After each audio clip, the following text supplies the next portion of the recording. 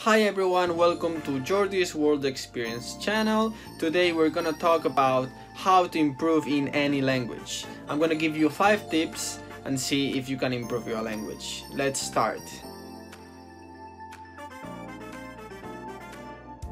Okay, so in order to start, we're gonna talk about how to start improving your language, right? So you just started, you are a beginner, so you might be taking some classes, but still, even though you're going to some language school or something, you still have to keep on learning this language. What do I want to say with this? Normally you take an average of 2 classes per week, but if you really want to learn a language, 2 classes per week is not enough. So that means you also have to do a big work at home or by yourself, right? So in order to get ready, my first tip would be use learning apps. Learning apps are very useful in my opinion. I think using apps such as Duolingo are a great idea to, as I said, get ready, right? These apps, in my opinion, are not like the best to learn the whole language, but they're very good to start. So you can start by learning, you know, how to greet someone, how to talk a little bit in past, maybe in future, how to pronounce some things, and just learn the pronunciation terms or the pronunciation rules. From there you can start, you know, being more picky and starting to learn the things you really want to learn with this language. So yeah, I mentioned Duolingo, but there are other applications that work very well. So that's gonna be my first tip. Okay, second tip here, if you're learning a language, it's very easy to keep up. It's like very easy, right? When you start learning a language and everything, you know, it doesn't matter what language, in my opinion, but when you start it, everything is kind of easy, right? You just have to remember some words. Hello, how are you? My name is, and things like that. But when you start learning how to speak in past or how to write in future, it becomes very hard sometimes, right? So it's very easy to give up.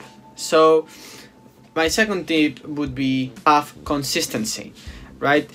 I know it seems very easy to just say it, right? It's very easy to say it, but you have to have consistency. It's very important, and in order not to lose this consistency, you have to find a motivation.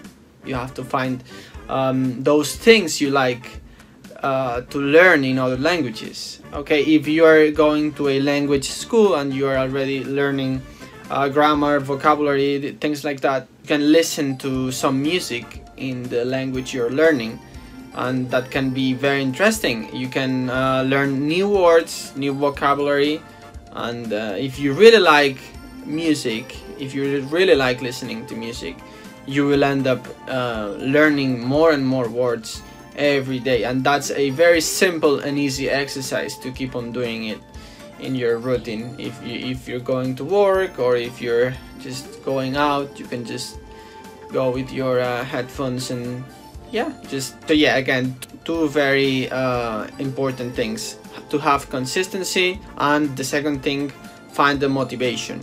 That's very important. Like, try to look for those things you really like, and yeah, just find information in the language you're learning.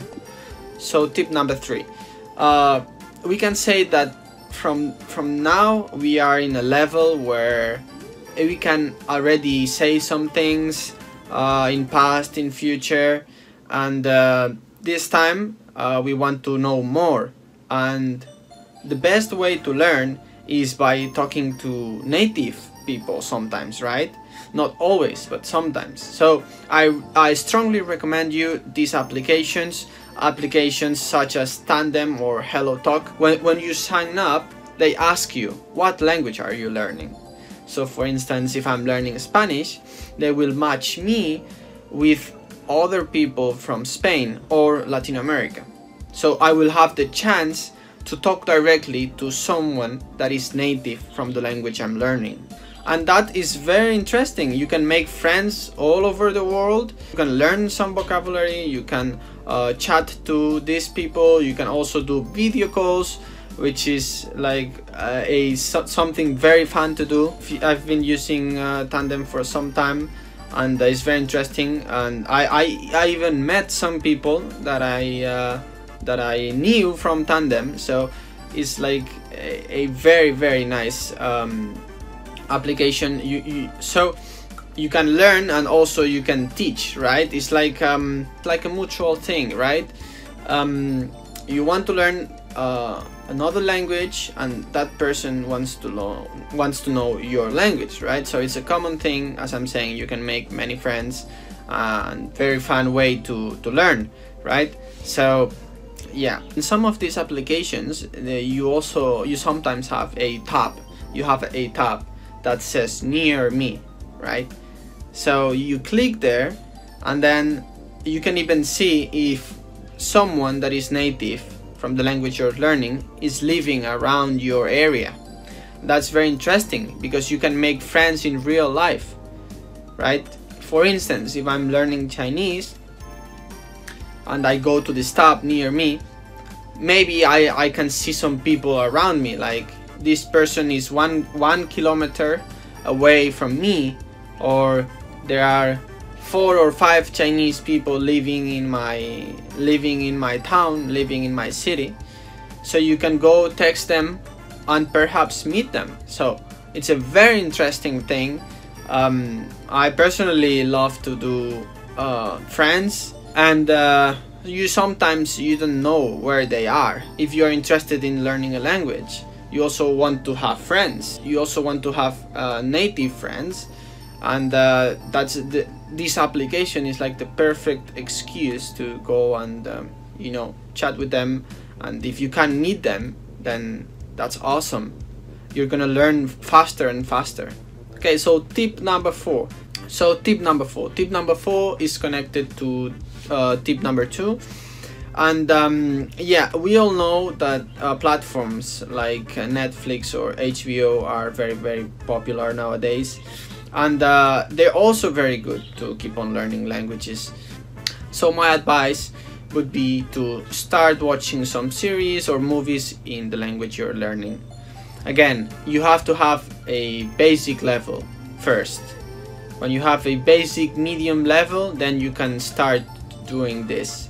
You can start watching Netflix. And then a very important thing to do is, if you're watching movies, you have to use subtitles in the language you're learning, and the audio has to also be in the same language, right?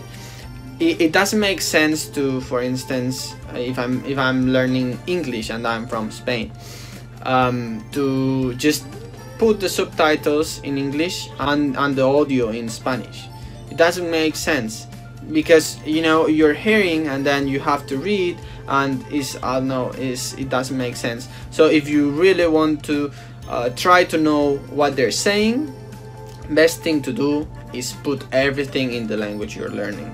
That's very important, because some people do this, or vice versa. They put the audio from the movie in the language they're learning, and they use subtitles in their native language, and it's like a you have to do a big effort, right, with your brain. You have to read and hear at the same time. Just from my point of view, this is no sense. So if you really want to focus 100%, then just everything in the language you're learning. Or you can also watch some YouTube videos about things that you like in the language you're learning. For instance, if you like video games, you can even, if you're playing video games, you can even change the language from the video game in the language you're learning, and that's a very, very, very fun thing to do. Or for instance, when I use my phone, I'm learning Korean, right? So I used to have my phone in English. Sometimes I change to Korean. So yeah, that's another nice thing to do, because you have to read, and you make the effort to know what you're looking for in your phone, for instance, right? So that's a very nice thing to do, and a very interesting, very smart thing to do. Yeah. And final tip number 5. Tip number 5 would be to, once you've done all these I've said before, once you've been using learning apps, you've been consistent because you found the motivation, you met some friends in tandem, you've seen some movies in Netflix or HBO. So from there, your time has arrived. Now is the perfect time to go and make a trip. You have to make a trip and test yourself. You know, at some point you have to test yourself. So as I'm saying, it's now time to make a trip to that country you like and test yourself, right? So if you're learning Italian, it's your time to go to Italy and test yourself. You know, when you make a trip, you will learn a lot of things, and again, is the time to test yourself. A very important thing you must know is that some people, when they learn a language, they make a trip, they go to the country they always wanted to go. They only focus on saying the things right, you know, grammarly speaking, you know, and they normally don't hear much, or they don't pay much attention to what people is saying, right? So it's very important to say the things right, but you also have to listen very well. That's very, very important. You can speak perfectly, but if you don't understand your partner or the person you're talking to, it doesn't make sense, right? As I'm saying, it's like a very common thing to do. You learn how to say the things properly, but then when you're talking to someone, you don't understand them. So pay attention, and I even think that it's more important to know what people is talking to you instead of saying things right. Yeah, so that's it. I hope you guys liked this video. If you did, just click the like button. If you would like to add something else, any other tips, you can just write down in the description section, and I will read your comments. And that's it. I hope, guys, this is gonna help you. And yeah, that's it. I'm sorry for not uploading many videos. I'm very busy nowadays, but still, we'll keep up with this YouTube channel, of course. And I see you guys in the next video. Peace.